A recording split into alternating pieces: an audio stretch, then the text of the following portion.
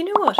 I can take a hint. Spoilers for a movie that is nearly as old as I am. My name is Jill Bearup, and my favourite way to spend my non-lockdown free time is hitting my friends with swords or staffs or my fists in a choreographed fashion, otherwise known as stage combat. And that is the lens through which we look at stuff here on this channel, so if you're interested in that, you know which button to hit. You won't get far in the world of stage combat without someone referencing The Princess Bride, and particularly this, the flashiest and most complex of its fights. Here's the first thing you need to know. Audiences in general do not really want a realistic sword fight. Realistic sword fights tend to be fast, subtle, and indeed over quite quickly. If you want to tell a story with your fight, and we assume that you do, then you need some time for that arc to develop. There is a realistically long, shall we say, sword fight in the Honor Harrington novel Flag in Exile, and it's 2 moves long. Now, our protagonist Honor is special for a number of reasons which are not really relevant here, but the point is, if you are in a novel, then you can have 3, 4, 5 paragraphs of build-up and the climactic sword duel can take 2 moves and that's kind of okay. Especially if you're in the military sci-fi genre where you can have climactic space battles as your big set pieces. In a visual medium,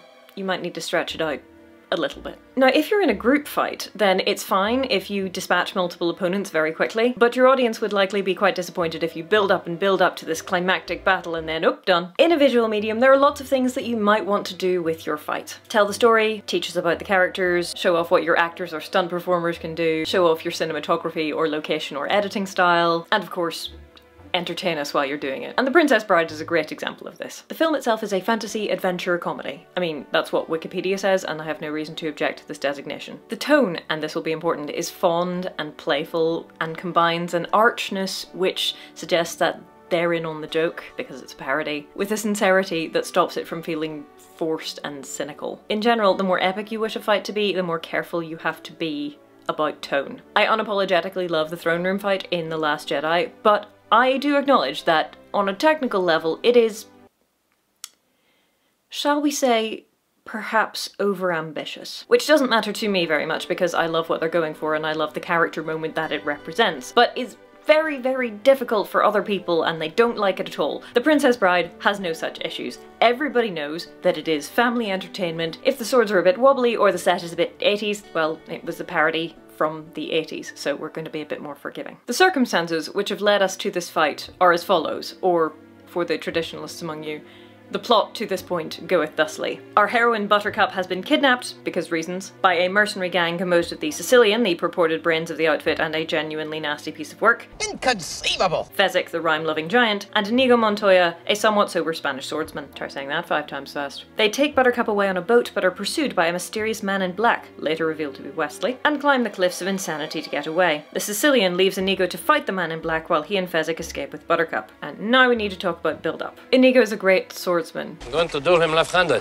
Hence the left-handed comment. He's in no hurry to catch up with his colleagues and he likes a challenge. So he waits, I hate waiting, impatiently for the man in black to climb the cliffs. And they have a very honest exchange in which Westley, we'll just call him Westley, we all know it's Westley, I told you there would be spoilers, says that maybe Inigo could throw him a rope. Inigo says, yeah, I guess I could, but you probably wouldn't take it because I'm waiting to kill you. That does put a damper on our relationship. Indeed. I love the dialogue in this movie. But then... I swear on the soul of my father, Inigo Montoya, you will reach the top alive.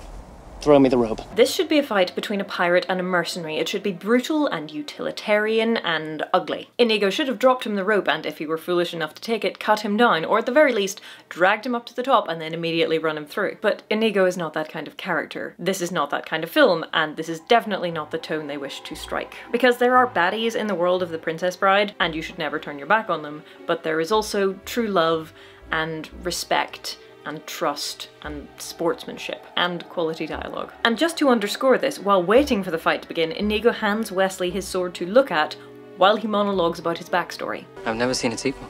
Character. You were expecting a scrappy fight between 2 bad men, well, you're getting an honourable duel between gentlemen. And that is signalled by these exchanges before the fight starts, by the tone and style of the fight and the dialogue therein, we're getting there I promise, and even by the swords themselves. Because the swords are just kind of wrong for a fight between a pirate and a mercenary. Look at that long thin blade and that sparkly hilt. By film convention, you would expect the dread pirate Westley to be carrying a cutlass or something similar. Maybe something like Jack Sparrow's hanger. Instead, both he and Inigo carry swords which look more like rapiers. The swords they're using I don't think are actual rapiers like, say, this one, because this weighs 1.1 kilos and trust me, the blade does not wobble quite so enthusiastically as theirs do. I know that both of these guys are significantly stronger than I am, but no, I'm thinking those swords are probably lighter than this one. But this is a fantasy movie made in the 80s before HEMA and historical reconstruction of swordplay techniques was really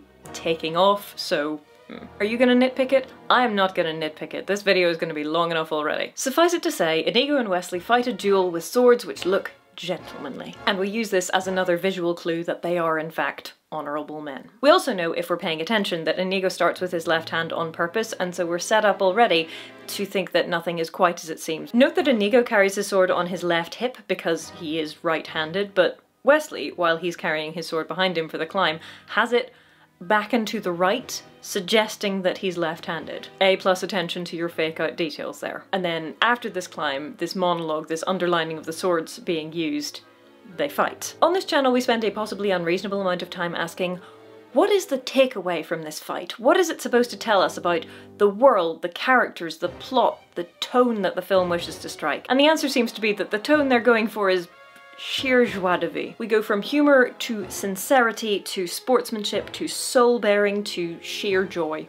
Joy and flinning. Because The Princess Bride is a parody adventure movie and it genuinely loves the movies which it is parodying, and that is part of why we love it so much. And frankly, no swashbuckling adventure would be complete without a sword fight. Or two. On this channel we call the sections into which fights are divided for learning and sometimes shooting purposes phrases, because they're like dialogue or conversation or music, whatever you like. This fight is somewhere in the region of 230 moves long. We will not be going into detail with all of the phrases because we would be here all day. For context, the number of moves you would expect in a beginner level fight for an exam board like the APC or ACT is 20 moves. The largest number of moves you would expect in an exam at the honours or specialisation level is 50 something, 230, give or take. If you're interested in a literal blow-by-blow account of the fight, there is a blog called Not Gonna Hit You, and she breaks it down move by move, and it's really detailed. It's wonderful. The choreographers for this fight were Peter Diamond and Bob Anderson, and how to describe them?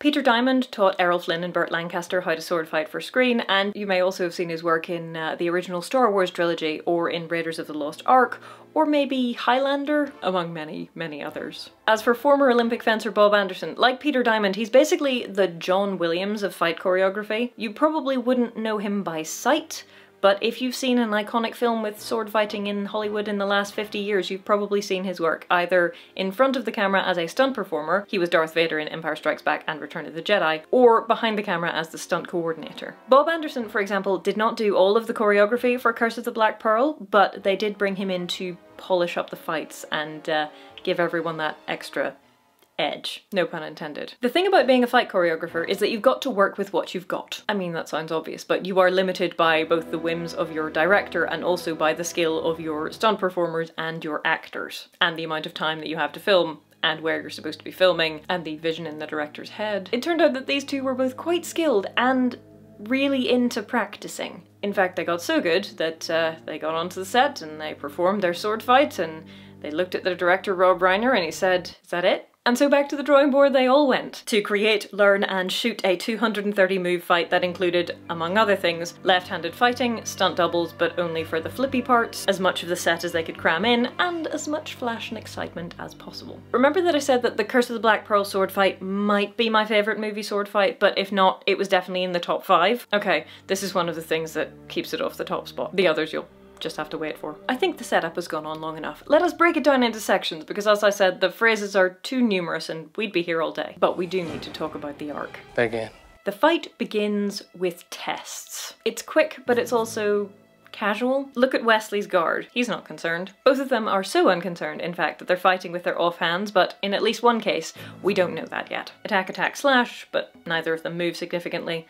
Circle, attack, attack, diagonal, slash, and Inigo smiles. Inigo is in it for the thrill of swordsmanship, and it's probably been a while since he fought anyone as skilled as Westley. I would call this two phrases, but they come together to make one section which shows us that they're testing each other. Rather like the beginning of that Curse of the Black Pearl fight, actually. The second section is a bout on level ground, which is mostly textbook advanced retreat, attack, parry, riposte. When we cut in close again, just in case we're getting too linear and fencing-esque for the audience, we add in a head slash and a spin. Linear attacks are all very well, and it's not the biggest set in the world, but let's add some flavour. You might again note a similar approach in the Curse of the Black Pearl fight. And yes, spinning in a real fight is generally contraindicated, however spins look cool and dramatic, and so of course we're gonna have some. Especially in a scene which is basically, we're dueling, but we're having a great time doing it. Swashbuckling.